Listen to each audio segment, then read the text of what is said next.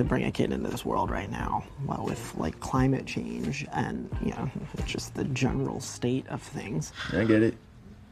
I think about that stuff too, but sometimes you just gotta listen to your heart.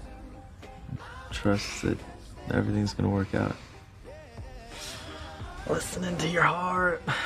Trusting this, not my strength. We all got something to learn, I guess. You can trust me, you know?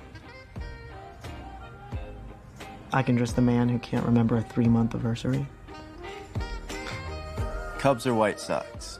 Or the Royals? Cubs, duh. Always love an underdog.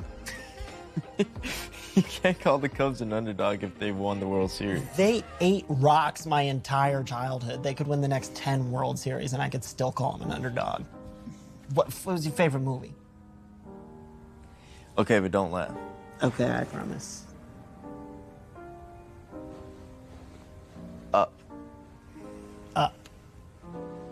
With the talking dogs and fly the airplanes. You said you weren't gonna laugh. Okay, I'm sorry. I never would have thought that.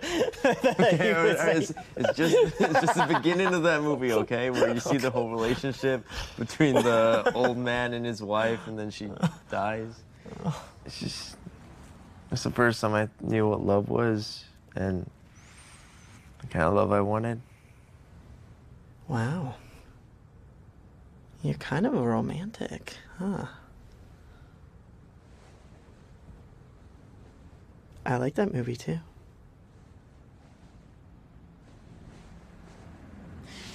Did you ever hook up with anyone from high school? Guys, you mean? Mm-hmm. Hell no. Did you? I made out with Scotty Sharp once, but that's about it. He's definitely straight. You know who I always thought was a little not straight? Chris. Kelly's Chris? No, me too. And now he and Kelly are